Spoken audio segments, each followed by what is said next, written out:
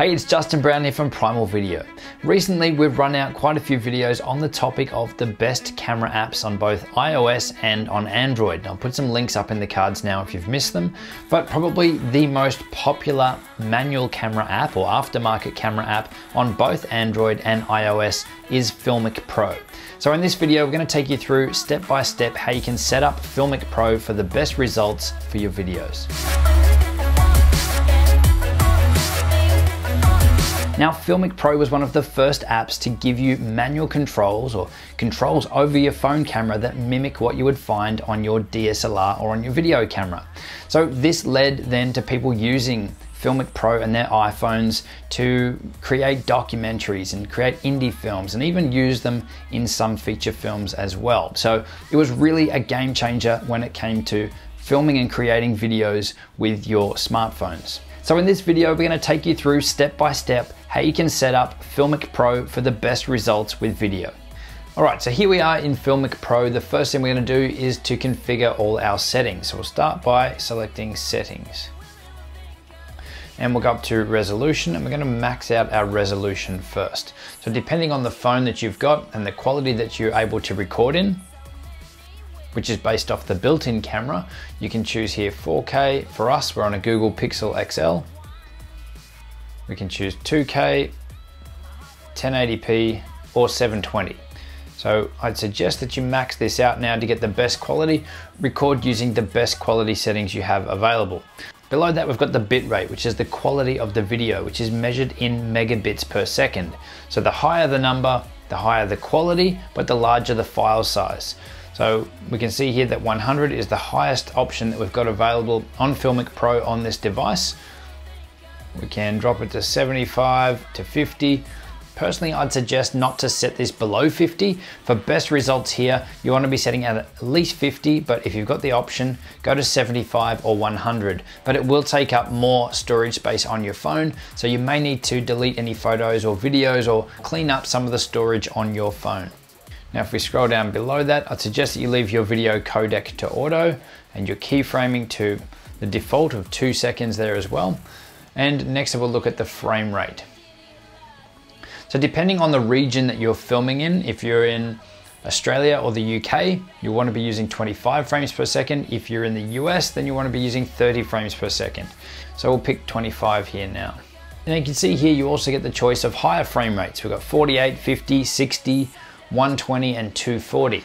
And again, depending on the phone and even the resolution that we've set previously, you'll have access to different frame rates. But those higher frame rates are essentially your slow motion frame rate. So if you're looking to do slow motion, then you want to pick one of the higher frame rates. So we'll scroll down now, and next up is audio. So we've got the choice here of 48,000 Hertz or 41,000 Hertz. Unless you specifically need to pick one or the other, then I'd suggest to leave it on the default, which was 48,000. Next up is your microphone, which microphone you're going to be using. Default will just let the phone pick whether you're using an external microphone or the camera microphone. But as we cycle through these now, you can see camera mic or default. It's because I don't have an external mic plugged in. So default will be fine in this case, but if you are going to be using an external microphone and you plug one in, then I would suggest you come in here and set this to external microphone, so there's no chance of you recording the wrong audio. So if we move on down from here now, you can see that if you don't want audio recorded at all, then you can turn it so it's video only. So we'll turn that off. We will want audio. And you can also enable headphone monitoring. So if you're going to use a plugged in headset just to monitor the audio, then you can turn that on there as well. Now there's heaps and heaps of settings in here that you can really tailor up and personalize this camera app to work for you. If we just take a quick look here in device, then you've got things like your storage location that you can change. You can change your file names, you can give your project a name, you can even name your scenes, your takes. You can lock the orientation of the camera so it's not going to rotate as you rotate your phone. So there's lots of settings in here that I'd suggest that you come in and have a play around with to really tailor it up for you and for what you're after with your shooting. But for this video, we're just running through the essentials. All right, so those are all the critical settings for now. So we'll press the settings button here to hide that. Next up, we're going to look at the actual shot. So we'll start off here by clicking this arrow in the top corner. and it will give us an additional menu there. And you'll want to then select whether you're using the front facing or the rear facing camera using the button here. If your phone supports it, you can also turn on or off image stabilization using this button here. And you can also adjust the volume. You can see that we've got some audio coming through down the bottom here. We can also adjust the volume levels up or down by clicking on the volume here. And then it's just a matter of adjusting the sliders here up and down, and you can see that changing down the bottom as I make those changes. So as I boost this up here, you can see that the volume is now getting much louder. So that's where you adjust your volume. I'll bring that back down now, and I'll tap on the screen to get out of that. So now in regards to our actual shot, we've got these three primary buttons at the bottom here, which are going to give us all the control we need. So we'll start off with the first one here, which is our shutter or our exposure. So we'll press and hold on that button, and then it'll bring up our manual settings for our exposure. So you can see here straight out, we've got the option of ISO. And if we press the other one here, then this will give us our shutter speed. So if we pick up the shutter speed adjustment here and we move it around, you can see that as we adjust the shutter speed, the shot gets brighter and darker. So where I'd suggest you start with this is if you're in Australia or the UK, that you set this to 1/50.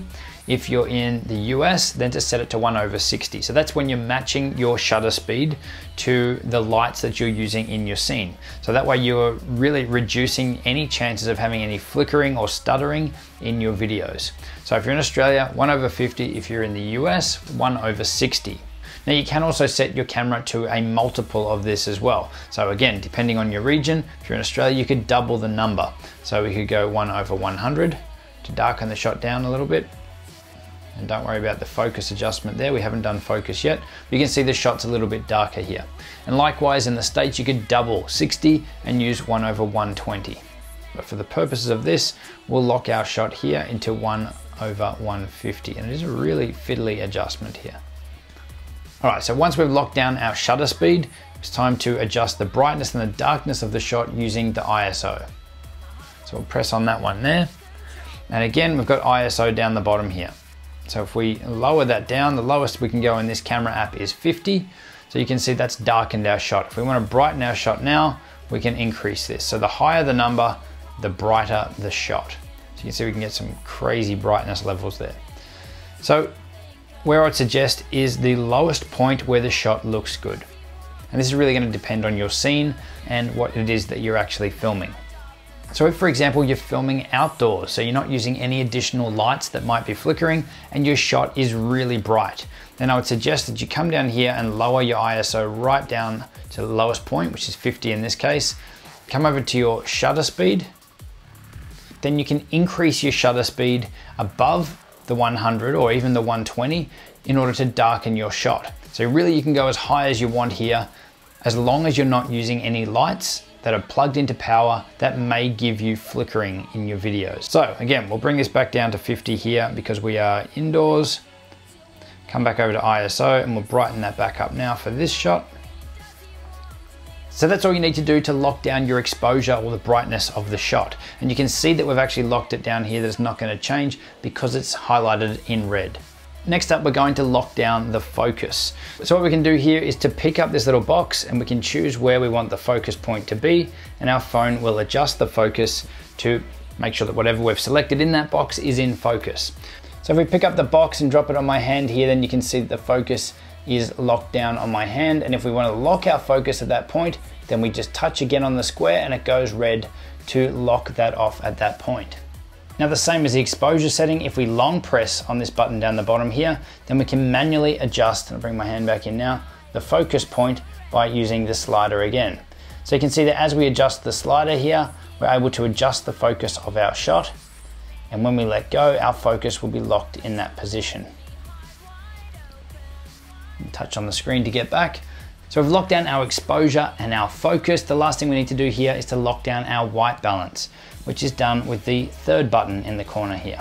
So if we long press on that, we're given two options here once again down the bottom. With the first one is our actual color temperature. So you can see that as we pick up the little icon here and we slide it down, we're changing the color. So we're getting more blue at this end of the scale. And as we go up, we're adding more yellow or orange and creating a warmer look. So here it's about moving this around until you either match the color temperature of the lights in your scene or until your shot looks the way that you want it. Your other option for adjusting the color in your shot is down the bottom here, which is the tint. So again, as we pick this up and slide it up, we're adding more pink in our shot, and then back the other way, we'll be adding more green.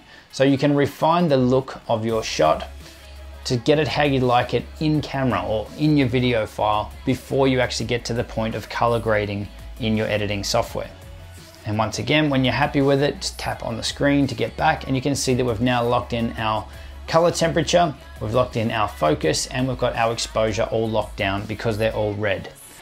Now remember that these settings are the same whether you're on iOS or on Android, and before you actually press record to record your videos, I'd suggest that you record a quick 15 to 20 second clip as a test to make sure that the audio is right, to make sure that your shot actually looks the way that you want it once you're actually recording. And then it's just a matter of pressing this big record button and you're away.